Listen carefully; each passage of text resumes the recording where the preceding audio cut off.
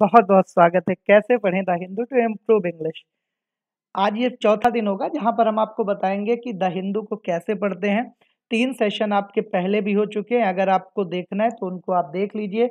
उससे आपको थोड़ा जो है उससे क्या होगा कि आपको कहीं न कहीं उससे बहुत फ़ायदा मिलने वाला है, क्योंकि हम धीरे-धीरे चल रहे हैं, स्टेप बाय स्टेप चल रहे हैं। ऐसा नहीं कि अचानक आपको चीज़ों को बताने लगें। धीरे-धीरे स्टेप बाय स्टेप सारी चीज़ों को लेकर चल रहे हैं, जिससे आपको कहीं न कहीं बहुत फ़ायदा होने वाला है। तो चलिए, देख पा रहे हैं कैसे पढ़ें the Hindu to improve English. तो सबसे पहले यहाँ पर आपको देखना है, न्यूज़ पर चलना है, क्योंकि जो न्यूज़ होती है और आज जो हमने न्यूज़ ली है वो कहीं न कहीं हमने नीचे से ली है, मतलब पेज फ्रंट से ना लेकर, फर्स्ट पेज से ना लेकर लास्ट से लिया है। तो सबसे पहले यहाँ पर देख पा रहे हैं नंबर्स रिवील मतलब संख्याएँ क्या है, रिवील का मतलब क्या होता है, प्रकट करना होता है, टू शो होता है। तो संख्याएं क्या है, बता रही हैं कि जो वीमेन्स एपोस्ट्रोफी एस लग जाता है तो इसका मतलब हो जाता है काकी के, जो महिलाओं का क्रिकेट है वो बहुत ज्यादा क्या पा रहा है, बहुत ज्यादा पॉपुलैरिटी पा रहा है। एक टर्म यहाँ पर और यूज किया गया, स्टंट। स्टंट का मतलब क्या होता है, अचंभित, अस्टॉनिस्ड, अमेज्ड होता है इसका मतलब। तो यहाँ पर आप देख पा रहे हैं कि नंबर ऐसा बता रहे हैं। हमने सबसे पहले बताया था कि सबसे पहले आपको धीरे धीरे हेडिंग से देखना शुरू करना होता है। हेडिंग्स जब आपको समझ में आने लगती है तब हम न्यूज के अंदर चलते हैं। ठीक है, तो यहां पर नंबर जो संख्या बता रही वो ये बता रही है कि लोगों का ध्यान जो है, लोग ज्यादा पसंद कर रहे हैं विमेंस क्रिकेट को। चलिए आगे चलते हैं अगले खबर की ओर, और अगले खबर में देखते हैं क्या है अगली खबर। PM Modi tales Indian sport person to boost moral. अब यहां पर देखिए क्या है, पीएम मोदी, प्रधानमंत्री जो मोदी हैं वो इंडियन स्पोर्ट पर्सन से कहते हैं कि भाई वो लोगों का क्या करें, जो कॉन्फिडेंस है उसको ऊपर उठाएं। बूस्ट का मतलब क्या होता है, अप करना, और मोराले का मतलब होता है कॉन्फिडेंस। तो बूस्ट मोराले का मतलब क्या, टू बिल्ड अप कॉन्फिडेंस, मतलब लोगों को कॉन्फिडेंस क्या करें, लोगों के कॉन्फिडेंस को बूस्ट करें। आयुषी स्टेप अप का मतलब क्या होता है, प्रोग्रेस करना, किसी चीज में आगे बढ़ना। इन टफ राइफल इवेंट में आयुषी एक पदक आगे बढ़ गई हैं। मतलब क्या है, इन्होंने राइफल का जो इवेंट हुआ होगा इसमें ये विन हुई होंगी, जिसकी वजह से ये एक स्टेप आगे चली गई हैं। चलिए आगे चलते हैं, अगली खबर को देखते क्या है। Life turns turtle for MSMEs as lockdown chokes. खबर को देखिए, बहुत अच्छी खबर है, और इस खबर पे आपको क्या करना है, थोड़ा सा वेट करना है।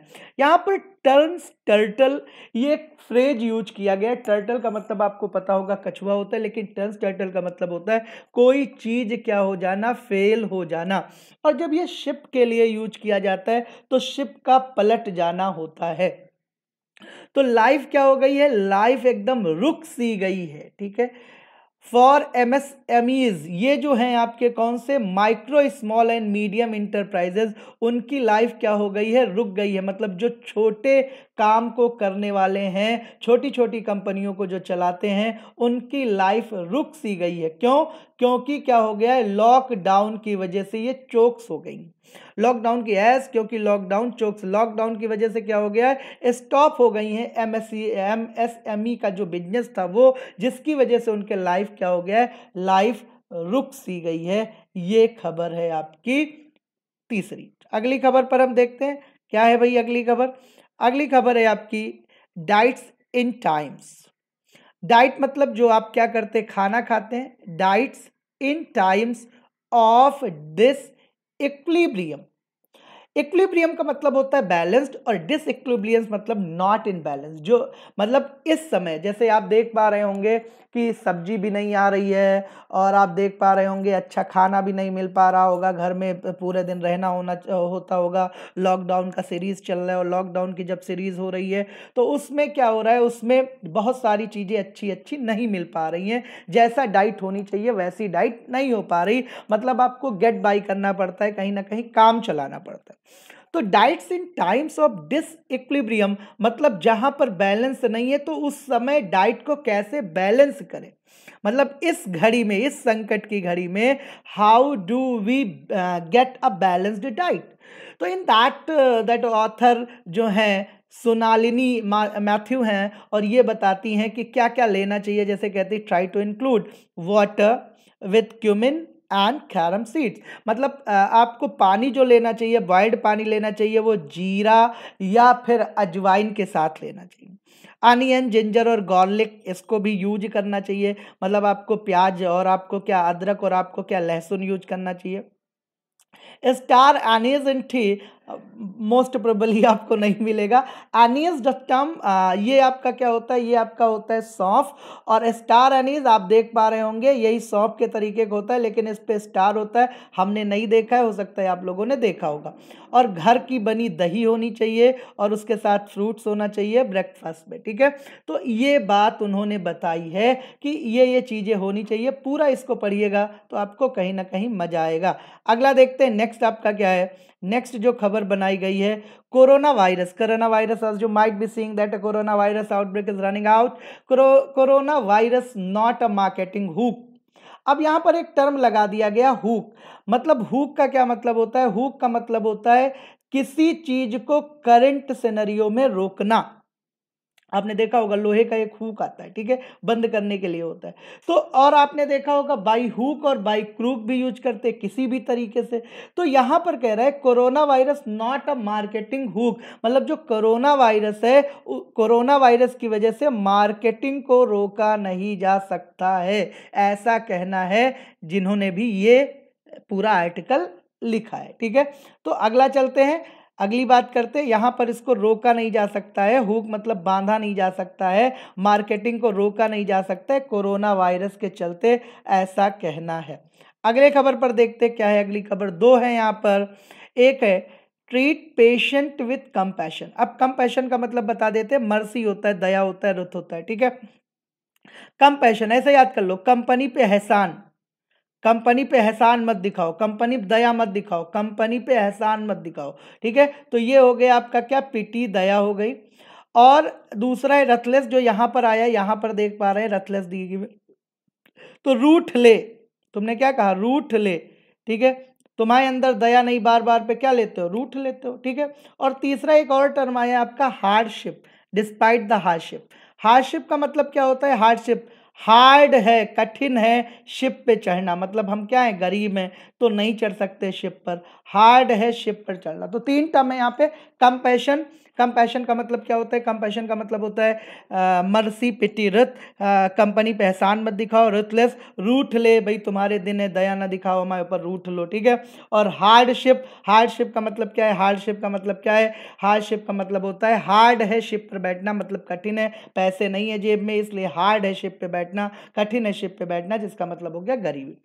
तो ट्रीट पेशेंट, पेशेंट का इलाज करिए विथ कंपैशन, मतलब हमदर्दी के साथ, ऐसा कहना है ममता बनर्जी का। अगला, रथलेस कंटेनमेंट इज अ की। मतलब आपका क्या है कि केवल और केवल जब आप क्या करोगे, किसी से दया नहीं दिखाओगे, स्ट्रिक्ट होगे, जिससे केवल वायरस स्प्रेड को रोका जा सकता है, ठीक है। इसका मतलब है कि स्ट्रिक्ट एक्शन से ही इस वायरस को रोका जा सकता है, ऐसा कहना है जो भी यहां पर बने हुए हैं उनका, ठीक है।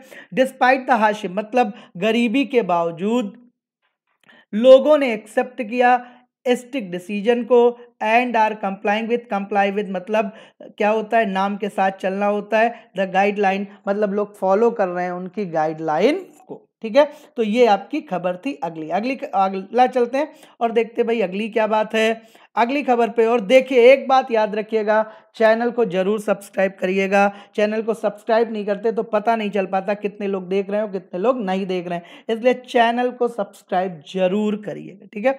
अब देखिए यहां पर दिया है लाइट एंड साउंड, ये आपका एडिटोरियल है। पहला एडिटोरियल जो दिया गया है आप देखेंगे राइट साइड में, तो वो दिया है लाइट एंड साउंड। तो इसका पूरा हम क्या करेंगे, पूरा इसका एनालिसिस करने वाले हैं। आपने देखा होगा थोड़े दिन पहले मोदी जी आए थे और उन्होंने क्या कहा था, उन्होंने कहा था कि भाई साउंड को प्रोड्यूस करना है, थोड़े दिन पहले, ठीक है। और अभी कल परसों आए हैं और उन्होंने कहा है कि भाई लाइट अब जलाना है, 9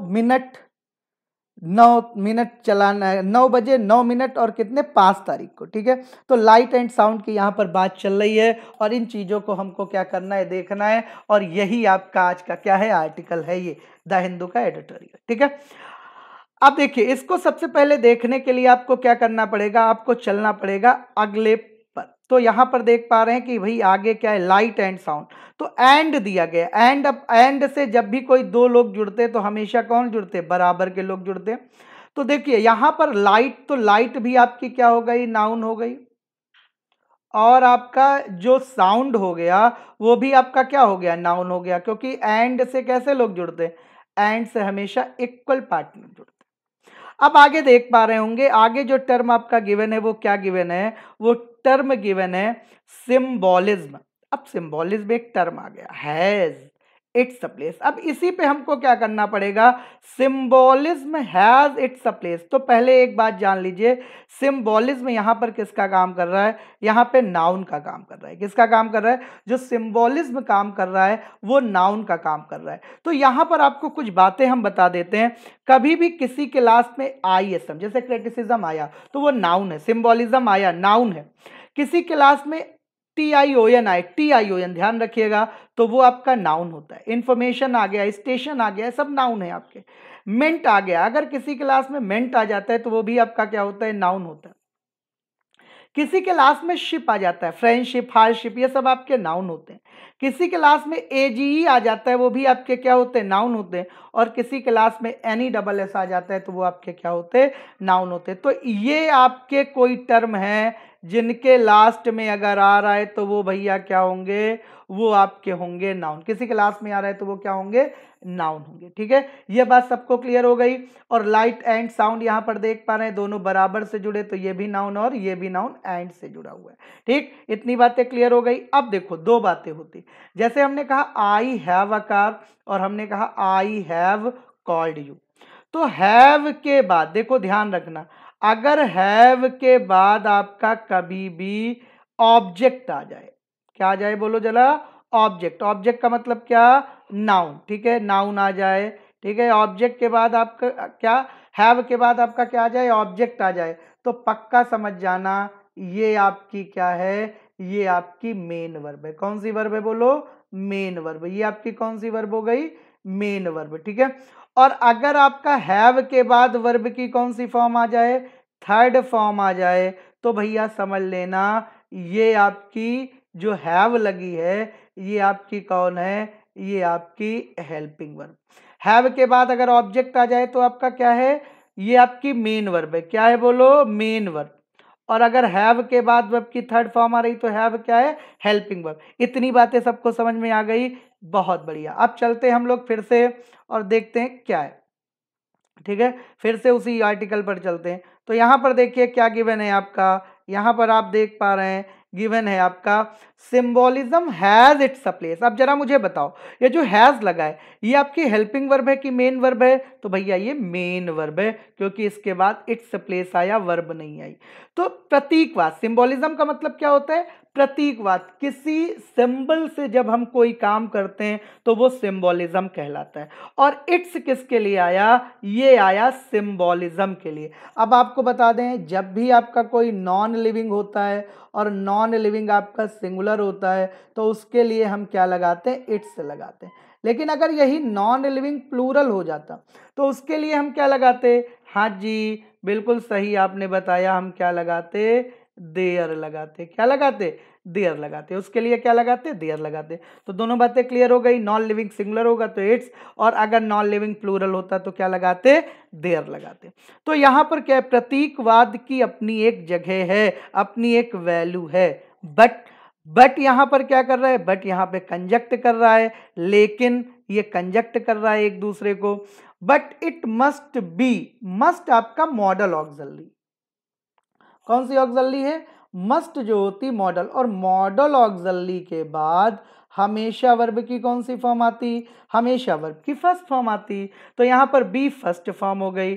must be part of a sustainable action plan, लेकिन वो एक उचित एक्शन प्लान के तहत होना चाहिए।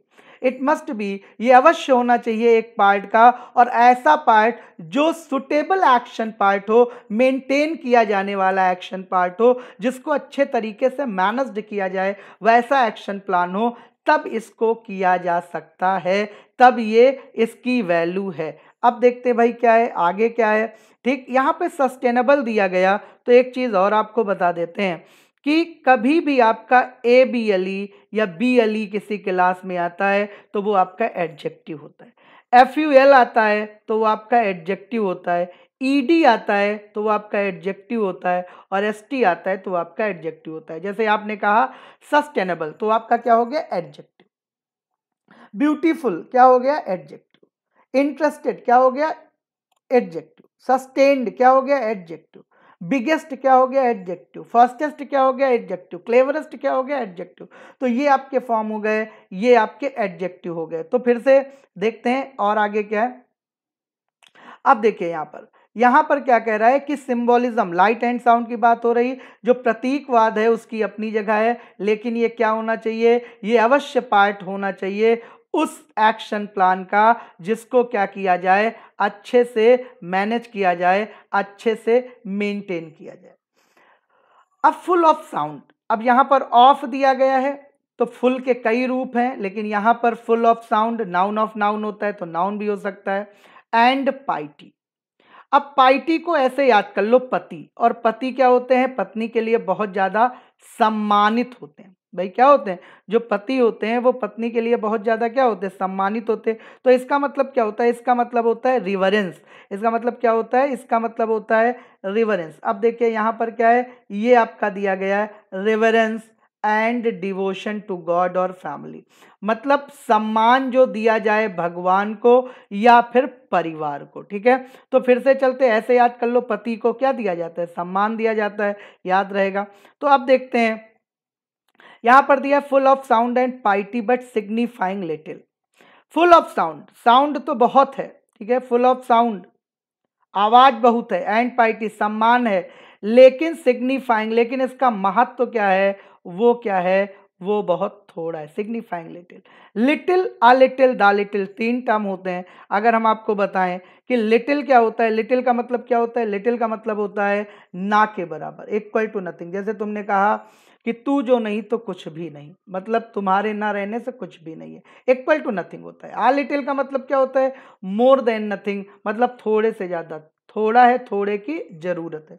और द लिटिल का मतलब क्या होता है, देयर इज समथिंग, इतना है जिससे हमारा काम चल जाए। तो वहां पर क्या दिया गया, वहां पर लिटिल दिया गया, और जैसे ही लिटिल दिया गया इसका मतलब क्या हो जाएगा, इसका मतलब हो जाएगा कि ना के बराबर। आवाज तो बहुत है, सम्मान भी परिवार के लिए बहुत है, लेकिन इसका जो महत्व है वो बहुत कम है। Prime minister Narendra Modi third and latest address to the nation, Narendra Modi ji का जो क्या है, तीसरा अभी लेटेस्ट, एड्रेस का मतलब होता है जो आप क्या करते हो, भाषण देते हो। एड्रेस आया किसके लिए, जो स्पीच आई नेशन के लिए। ठीक, कब, ऑन द कोविड-19 पैंडेमिक, किस पर, जो कोविड-19 पैंडेमिक पर आई। अब हार्डली देखो, कहीं पर भी आपका क्या लग जाए, हार्डली लग जाए, कहीं पर भी आपका क्या लग जाए, स्कार्सली लग जाए, क्या लग जाए, स्कार्सली लग जाए, कहीं पर आपका बेयरली लग जाए। ठीक है, तो ये सब निगेटिव सेंस देते हैं, क्या देते हैं, निगेटिव सेंस देते हैं। तो यहां पर क्या है, यहां पर नॉट की बात करने लगा, जो प्राइम मिनिस्टर के तीसरा एड्रेस हुआ नेशन पर कोविड-19 पैंडेमिक पर, हार्डली, काम्ड, फ्रेड, नर्व्स। अब ये एक टर्म आ गया, काम्ड, फ्रेड, नर्व्स, जिसका मतलब होता है, काम्ड फ्रेड नर्व्स का मतलब होता है फीलिंग वरी, मतलब चिंता करना, और हार्डली लग गया तो चिंता ना करना। ठीक है, यहां पर इसका क्या मतलब हो गया, इसका मतलब हो गया चिंता ना करना। ठीक है, तो यहां पर देखिए एक टर्म आ गया आपका, कौन सा, पैंडेमिक आ गया। तो पहले देख लीजिए, पैंडेमिक देखो, एक होता है एंडेमिक। इंडेमिक क्या होता है, इंडेमिक का मतलब क्या होता है, थोड़े एरिया में जो फैले, पर्टिकुलर एरिया में जो फैले। एपिडेमिक का मतलब क्या होता है, जिससे मेनी इंडिविजुअल्स, कई सारे लोग प्रभावित हों।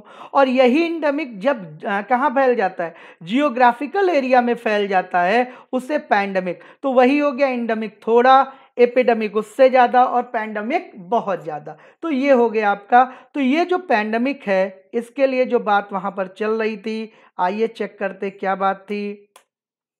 ये यहां पर देख पा रहे हैं क्या है कि फुल ऑफ साउंड एंड पाइटी, मतलब बहुत ज्यादा क्या है, आवाज से पूरा भरा हुआ है और सम्मान से भी भरा है, लेकिन उसका महत्व क्या है, कम है। प्राइम मिनिस्टर नरेंद्र मोदी, जो प्राइम मिनिस्टर हैं Narendra Modi, apostrophe S noun के साथ लगता है। तीसरा और लेटेस्ट जो एड्रेस आया किसके नाम, नेशन के नाम। अब लेटेस्ट एसटी लगा है तो ये क्या हो गया, एडजेक्टिव, और एड्रेस तुम्हारा क्या हो गया, एड्रेस हो गया तुम्हारा noun. To the nation, nation के नाम। On the covid pandemic, covid pandemic महामारी। हार्डली काम्ड फ्रेड नर्व्स, भाग, इसका मतलब क्या होता है, फीलिंग, मतलब क्या है, हार्डली काम्ड फेब नर्स, मतलब उन्होंने जो ये भाषण दिया है उससे कहीं पर भी कोविड-19 पैंडेमिक के बारे में वो वरी हैं ये पता नहीं चल रहा। अगला देखिए क्या है, अगला यहां पर दिया है एंजाइटीज। एंजाइटीज मतलब जो प्रॉब्लम है, ट्रिगर्ड बाई, एंजाइटीज मतलब वरी, प्रॉब्लम्स, ट्रिगर्ड, ट्रिगर्ड ये आपका पास्ट टेंस हो गया। ट्रिगर्ड का मतलब क्या है, शुरुआत करना, जैसे आप करते हो क्या, इनिशिएशन हो सकता है, जैसे आपने क्या किया, ट्रिगर दबाते हो, कहाँ, जब बंदूक में गोली मारते हो। तो anxiety triggered by the pandemic, जो एंजाइटीज हैं, जो जिनकी शुरुआत हुई है, जो आई हैं किसके द्वारा, पैंडेमिक के द्वारा। आर, ये आर किसके लिए आया भैया, एंजाइटी के लिए, ठीक है, ये किसके लिए आएगा, एंजाइटी के लिए। एंजाइटीज जो वरी हैं, जो चिंताएं, जो प्रॉब्लम है, जो आई हैं किससे, पैंडेमिक से, आर ऑन द राइज, वो लगातार बढ़ रही हैं। एमंग दे दिया गया, और एमंग का प्रयोग किसके लिए होता है, बोलो जरा, मोर देन टू के लिए। कितने के लिए, ये हमेशा भैया होता है मोर देन टू के लिए। किसके लिए, मोर देन टू के लिए, ठीक है। तो ये क्या होता है, ये दो से ज्यादा के लिए होता है। तो ऑल सेक्शन से तो मोर देन टू, सोसाइटी मतलब जो समस्या आई हुई है इस पैंडेमिक से, आर ऑन राइज, बढ़ रही हैं, सेक्शन, सारे सेक्शन, सोसाइटी के सारे सेक्शंस में, ठीक है, मतलब इन ये बहुत ज्यादा बढ़ रही हैं। द लॉकडाउन इन्फोर्स्ड, और लॉकडाउन कब से प्रभावी हुआ, इट केम इन्फोर्स्ड मतलब इट एक्टेड ऑन, कब, 24 मार्च। अब मार्च आ गया, अब देखो यहां पर इन्फोर्स्ड आया क्योंकि पहला सेंटेंस पास्ट में चल रहा था, तो पहला पास्ट तो अगला कहां होगा, पास्ट में। ट्रिगर्ड दिया गया तो इन्फोर्स्ड आया, कब, 24 मार्च को, क्योंकि पास्ट की बात है। और मार्च आपका 24 मार्च जो गिवन है, वहां पर एक चीज और देख लीजिए, इसके पहले क्या लगा है, ऑन, यानी डेट के पहले हम क्या लगाते हैं, ऑन लगाते, क्या लगाते, ऑन। और हैज गिवन है, और हैज के बाद भैया बोलो जरा वर्ब की कौन सी फॉर्म लगाते, थर्ड फॉर्म लगाते, has bought the economy to halt, जिससे इकोनॉमी क्या हो गई, इकोनॉमी रुक गई, क्या हो गई, रुक गई। लॉकडाउन 24 मार्च से हुआ, जिसने इकोनॉमी को कहां खड़ा कर दिया, इकोनॉमी को हार्ट पे रख दिया, मतलब इकोनॉमी पूरी तरह से रुक गई। Small businesses are bleeding, small, अब ब्लीडिंग का मतलब तो खून निकलना होता है, लेकिन यहाँ पर क्या है, यहाँ पर बताया जा रहा है हाइपरबोल है। इसका मतलब क्या है, जो स्मॉल बिजनेस है वो खून के आंसू रो रहे हैं, ब्लीडिंग। अब देखो आर ब्लीडिंग, तो पहले इस बात को भी समझ लो कि भाई ये आर कैसे लग गया। देखो इज, एम, आर, वॉज, वर। अगर आपका क्या है, जैसे आप बोलते हो इज गोइंग, जैसे तुमने बोला राम इज गोइंग, तो राम इज गोइंग का मतलब क्या हुआ, राम इज गोइंग का मतलब हो गया कि राम जा रहा है, जाने वाला कौन है, राम। तो जब कभी भी सब्जेक्ट दिया होता है तो इज, एम, आर के बाद हमेशा वर्ब की आईएनजी फॉर्म लगाते हैं। तो स्मॉल बिजनेसेस आर ब्लीडिंग, क्योंकि रो कौन रहा है, खून की आंसू कौन रो रहा है, रो रहा है आपका स्मॉल बिजनेसेस, इसलिए उसके लिए हमने क्या लगाया, आर लगाया, ठीक है। तो स्मॉल बिजनेसेस आर ब्लीडिंग। और क्या दिया है, एंड कंपनीज आर स्करिंग, कंपनी कर रही हैं, इसलिए आईएनजी लगा है यहाँ पर। देखिए आर स्करिंग, स्करिंग का मतलब होता है बहुत हरी में है, बहुत जल्दी में है। टू, टू के साथ हमेशा वर्ब की कौन सी फॉर्म आती, फर्स्ट फॉर्म। और ये देयर किसके लिए आया जी, कंपनीज के लिए। अभी बताया था कि जब कभी भी नॉन लिविंग प्लूरल आएगा तो उसके लिए क्या आएगा, देयर लगाएंगे। तो and companies are स्करिंग to keep their heads above the water, phrase है, हेड्स अबव द वाटर मतलब किसी परिस्थिति को कंट्रोल कर लेना, ठीक है। तो वो क्या कर रहे हैं, वो एकदम जल्दी में हैं कि जल्दी से हमको मौका मिले और हम अपनी परिस्थितियों को क्या करें, कंट्रोल में लाएं, ठीक है। ये कंपनीज जो हैं वो ऐसा सोच रही। Migrants labourers are stranded and hungry, are stranded. अब आर स्ट्रैंडेड मतलब भूखे हैं, स्टैंडर्ड आ गया तो ये यहाँ पर क्या हो गया, ये एडजेक्टिव के तरीके काम करने लगा। ठीक है, ठीक है। माइग्रेंट्स लेबरर आर स्टैंडर्ड, ठीक है, वो क्या है, वो भूखे हैं। ठीक है, आर स्टैंडर्ड और हंग्री, क्योंकि हंग्री आपका क्या हुआ, जैसे बोले आई एम हंग्री, तो आम हंग्री बोला आपने, आम हंग्री, तो हंग्री आपका क्या हुआ, एडजेक्टिव। और अभी हमने बताया था ईडी जो फॉर्म होता है वो आपका क्या होता है, वो एडजेक्टिव होता है। तो यहां पर जो स्टैंडर्ड हो गया ये क्या हो गया है, देखो अगर आपका इज एम आर के बाद कोई आता है तो वो बहुत सारे हो सकते हैं, नाउन हो सकता है, वर्ब हो सकता है आईएनजी थर्ड फॉर्म में, एडजेक्टिव हो सकता है। ठीक है, एक दिन जब बी पढ़ाएंगे तो ये बात आपको बताएंगे, लेकिन यहाँ पर बता देते, देखो हंग्री आपका एडजेक्टिव, इसलिए आपका स्टैंडर्ड भी क्या हो जाएगा, एडजेक्टिव। माइग्रेंट्स लेबर मतलब जो दूर से लोग आते काम करने के लिए, वो फंस चुके हैं, अकेले फंस चुके, स्टैंडर्ड का मतलब उस दिन बताया था। और क्या है, भूखे। जो health workers and security personnel, देखो ये जो पर्सोनल होता है ना, ये हमेशा प्लूरल यूज होता है, इस बारे में हमेशा ध्यान रखिए। जो आपका पर्सोनल होता है ये हमेशा प्लूरल होता है, बस वन ना आ जाए, जैसे आ गए आप पर्सनल तो इज आ जाएगा, लेकिन कहीं पर्सनल आ रहा है तो हमेशा इसके लिए वर्ब जो आएगी वो कौन सी आएगी, प्लूरल। पर्सनल आर स्ट्रेस्ड दिया गया, क्या दिया गया, health workers and security personal और ऑलरेडी स्ट्रेस्ड, मतलब भैया ये जो लोग हैं ये मोर देन एनफ काम कर रहे हैं। कौन, health worker and security personal, दो लोग थे। देखो हेल्थ वर्कर्स और सिक्योरिटी एंड से जुड़े थे तो प्लूरल हो गए, इनके लिए क्या है, आर, और ये पहले से ही ज्यादा काम कर रहे हैं, मतलब ये मोर देन एनफ काम कर रहे हैं। अब देखिए द एक्सटेंट, अब देखो द एक्सटेंट आ गया तो आर्टिकल के बाद अगर कभी भी कोई टर्म आता है तो वो आपका क्या हो जाता है, नाउन हो जाता है, और नाउन ऑफ नाउन होता है। The extent of the pandemic, जो एक्सटेंट मतलब जो सीमा है पैंडमिक की, इटसेल्फ, इस सेल्फ यहां पे लगा है तो एक होता है रिफ्लेक्सिव प्रोनाउन। तो देखो अगर कभी नाउन के बाद या सब्जेक्ट के बाद, देखो हमेशा याद रखो, अगर कभी नाउन के बाद या सब्जेक्ट के बाद ये सेल्फ वाले आ जाए तो इसे बोलते हैं रिफ्लेक्सिव प्रोनाउन, नहीं इंटेंसिव प्रोनाउन। कौन सा प्रोनाउन, इंटेंसिव प्रोनाउन। नाउन या सब्जेक्ट के बाद सेल्फ आ जाए, जैसे हमने कहा आई my self, you your self, ठीक है, ही हिमसेल्फ, तो ये आपके इंटेंसिव प्रोनाउन हुए।